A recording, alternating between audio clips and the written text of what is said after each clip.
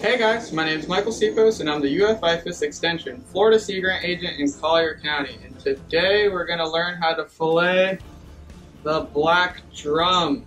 So watch the video, read the description. I include a lot of facts I don't talk about in the video as I'm filleting, as well as take the survey linked in the description. So that helps us determine if we should keep on doing these, justify the time and effort spent into doing the literature reviews, and my personal time going out and catching these fish for you guys to watch and learn about. So please take that survey linked in the description, read the description, and I'm going to move the camera closer to get a better look at my hands and we'll get started.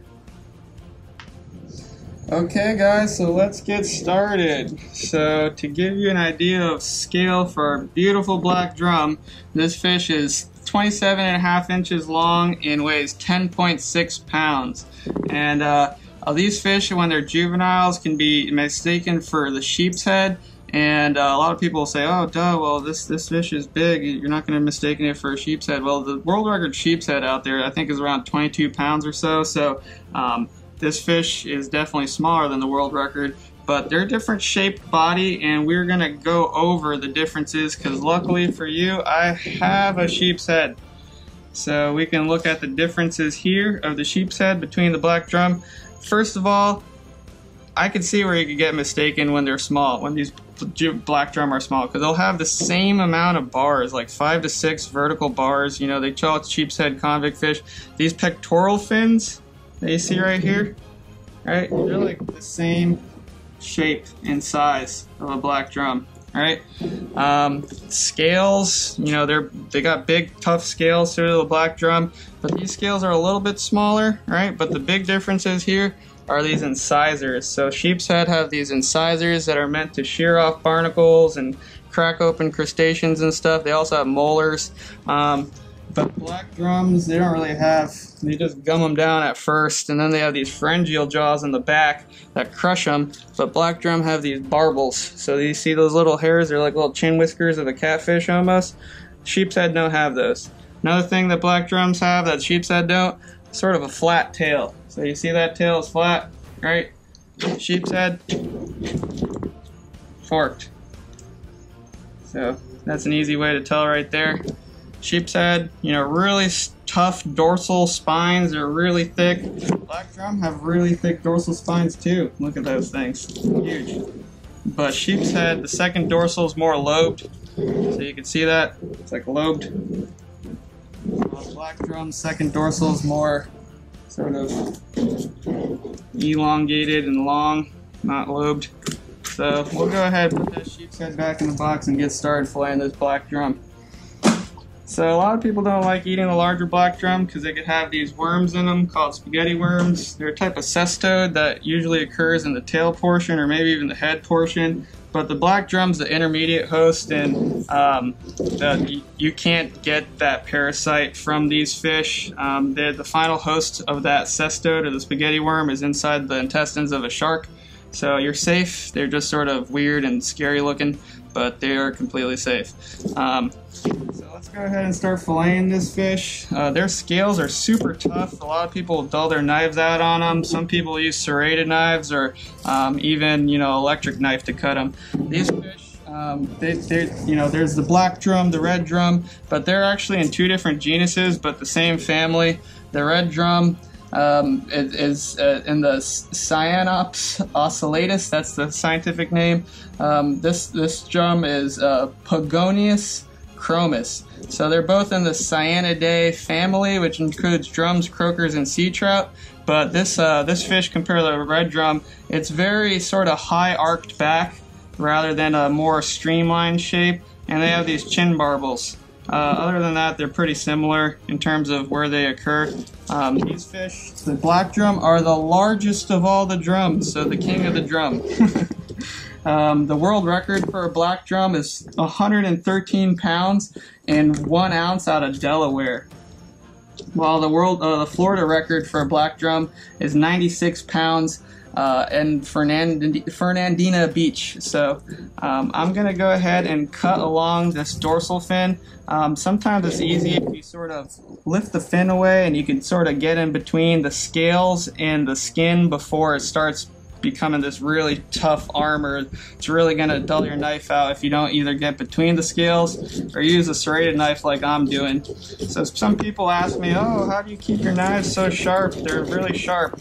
Well, I take care of them. So I use a knife sharpener pre and post filleting usually, and I try not to cut through thick scales or even ribs on big fish to prevent my knife from my edge from rounding. So I'm cutting all the way towards the head. I'm going to cut all the way down here. And any sort of thicker bodied fish and even round fish, I like to do both sides, outline it. Because once you remove one side of the fillet, that fish just sort of tilts like that because it doesn't have anything to lay on. So let's go ahead and do that other side. So once again, I'm going to try to find my little opening, which is between where that dorsal fin starts and where those scales start. It's coming on the skin, cutting all the way up.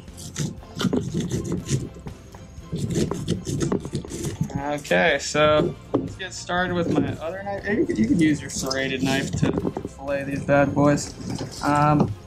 I'll switch over to my go-to fillet knife. Lifting up that meat, doing a skim.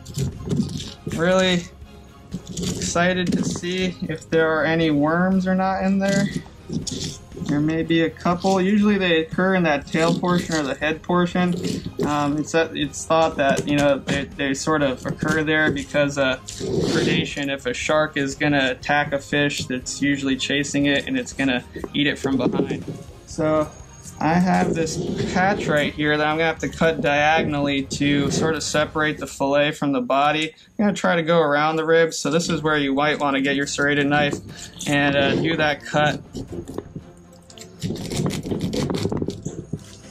So sometimes if you want, you can lift the scales up with your knife. So instead of just trying to cut through them, you can find that little pocket, go underneath your scales, sort of pop them up and then make an incision. So I'm lifting those scales, making my cut. I have this black drum here. They're super tasty. I like them a lot. A lot of people knock them when they're larger because of that parasite kind of thing. But they, when they're large, they primarily eat a lot of benthic invertebrates, a lot of mussels, oysters, crabs. When they're smaller, they could even be known to sort of munch on a couple fish here and there. And it switches to eating those oysters and using those big pharyngeal jaws, which are like crushing plates, like teeth, like a throat that has crushing plates in there. So these fish have like a pretty wide distribution. You could find them anywhere from like Massachusetts up north all the way down to Argentina and like the Western Atlantic. So okay, so I got this one fillet off, and you can see those spaghetti worms right over there. So those look gross, but they are white, so you could remove them easily. I'm probably just going to sort of cut out that area, and this fillet will be just as delicious. So I'm going to go ahead and do the other side of the fish. I'm going to try to... Let's go ahead and try to separate it a little bit more before making that cut. So black drum are actually super long-lived fish. There was a study in the Chesapeake Bay area that found one to be 59 years old, and they regularly live around that age. So, put that into consideration when you are releasing a fish. You want to make sure you're getting those big breeders back out, because they're long-lived. And because of that wide distribution, I found a variety of different kind of information out there, because of a fish in Florida, a fish grown in Florida or Texas, will have different living conditions than something in the Chesapeake Bay. But they generally mature at about 24 to 26 inches, which can be around 4 to 5 years of age. And because they can get so large, remember I said the largest of the drum, so that, 113 pounds, they can even get bigger than that. They can produce a wide range of eggs. So a female can produce anywhere from 11 to 60 million eggs over a period of the spawning season. So I am alternating knives because I don't want to dull up my regular knife by cutting through scales and gills, or scales and ribs. So I'm separating this from the body now. And taking this off. So let's see if this side has any worms to it.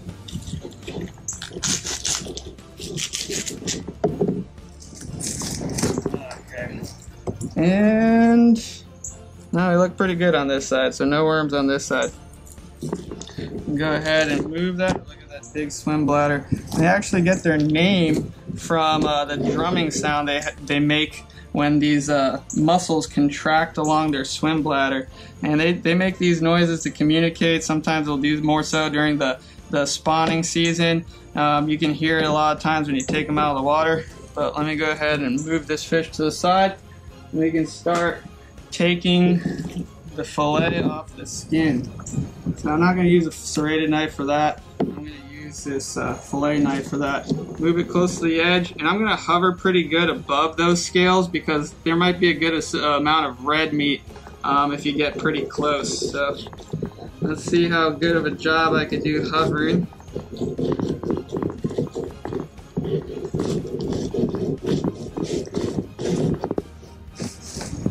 Pretty good on there.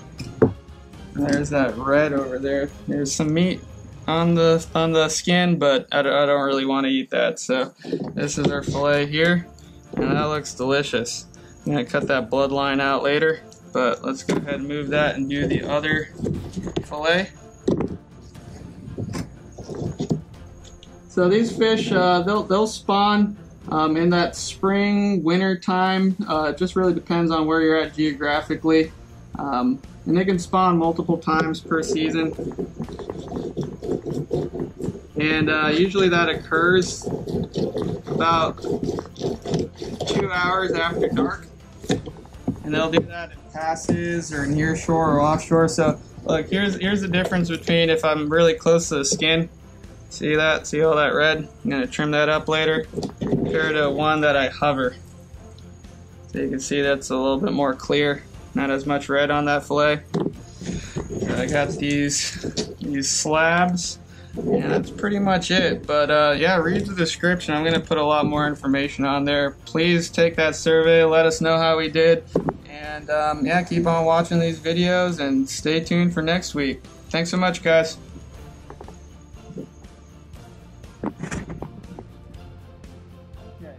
Just forgot. So we still have to take out the Y bones of this fillet here, and then I'm gonna trim up those worms you see. So you don't want to eat those. They're harmless even if you eat them raw, but you don't want to eat fish raw, without treating it properly. And yeah. So let's go ahead. I'm gonna clean these up. I'll show you how I'll clean it up.